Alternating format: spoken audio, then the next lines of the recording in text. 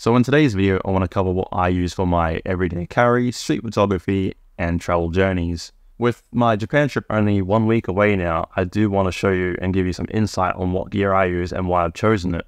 This is overall a compact, light, minimal carry for what I use on a daily basis when I'm doing photography.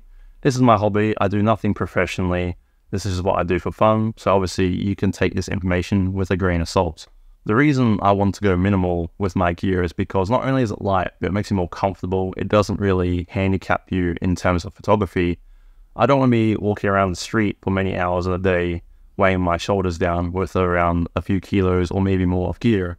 In the past, I used to have a 7 kilo pack of gear, and that was too much for me to handle in one day. Now, I reduced my gear over many years to something that I'm happy with, I can carry on a daily basis. And in the past, I did shoot with the zoom lenses from Fuji. The 16-55 and the 50-140 are amazing lenses, no doubt. I have had many fun moments with those lenses, but for travel uses and street use, I just don't see them viable, which makes me move over to the prime lenses I have. I have the 23mm prime, which I just acquired recently, and I've had also the 33mm prime for a while now, which has been one of my favorite lenses. But for this trip, I will be using the 23mm f2 prime. Not only is it compact and could play fit in the palm of your hands or pocket, but also has a decent aperture of f2 for the low light performance, as well as maybe decent bokeh for portraits and other items that you're shooting. And to pair with that 23mm lens, I have my Fujifilm X-T4, which I'm recording with right now. I have had this camera for nearly 2 years now, and so far has been the most fun shooting experience with any camera I have had yet. Not only has it got a wonderful exterior that looks like a film camera, but also has filmic presets built into the camera to give you a wonderful film look. Despite I don't really actually use those, I actually edit most of my photos through Lightroom and have my own style that I like. But nonetheless, it is a nice touch to have in the camera. The reason I have the X-T4 is not only for its beautiful looks, but it has amazing imagery and good video quality from what I can tell. After all, I'm no videographer or cinematographer, but I think the video does the job for me. And after all, I am shooting this video with the X-T4 as we speak. Moving on to the next item in my kit is the Contax T2. This is my first premium point and shoot I've ever owned in any digital or film world. It is definitely a well-known camera, as you probably have heard on the internet by certain people. You don't need to name them really. But thanks to them, the prices have gone up quite a bit. Only reason I bought this camera was I found a decent deal on eBay, around $850 US, which in most cases is still pretty expensive for a film camera that one day may break.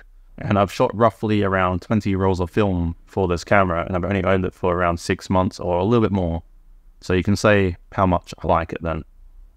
And the last camera in this kit is not really a camera, but I should say it is. It's a POV camera, the DJI Action 2. This is my first action camera. Actually, I lied. I did own a GoPro back in the day. And yeah, I may not have used that at all and sold it because I had no use for it. But this time, having the interest of filmmaking, videos, and photography, I kind of want to do POV videos in the future. So this will be my POV camera when I'm wandering the streets of Japan. And maybe you can expect some content with that if the camera works well enough for me. The reason I got the DJI Action 2 was actually its small form factor. It has 2 modules that can split up. So the bottom module being the battery and SD slot, and the top module just being the camera itself, which can attach to your magnetic lanyard, which clips underneath your shirt. So I haven't really extensively used this one yet. So I'm just hoping from the test footage I've used so far that it will do the job once I actually put it in the streets of Japan. And lastly, to tie up this whole kit is the camera bag itself. This is the Bellray Adventure 10-litre camera sling. I've only owned this bag for just over a week now, so I can't really give my 2 cents on it, other than the fact that the bag came broken to me on arrival. So that wasn't good, but I did get a replacement after that, so thank you, Bellray. Overall, I'm not going to leave my review on this as I've only had it for just over a week, as I said. But in the bag, I have the Contax T2, the DJI Action 2, as well as my Fujifilm. But of course, I'm recording with the Fujifilm X-T4, So in the bag, I'm just using the X Pro 1 as somewhat of a reference to see what the camera would look like in the cubes. Now, the Bellroy does have some dividers, although they're not removable, which is not a bad thing. I do quite like this system here, but I do find them a bit flimsy, so maybe I'll do a proper review in the future, as I mentioned. In the front pockets, I do have my wallet, my passport, and my AirPods, which are some accessories I'll be using throughout my travels. And obviously, my minimal camera gear is taking up very little space. Overall, this is a decently sized sling. I'd say it's a bit on the larger side compared to most, but for me, this does the job and gives me some extra space where I can maybe put another lens in there or even more film to shoot, obviously, with the T2 upon my travels.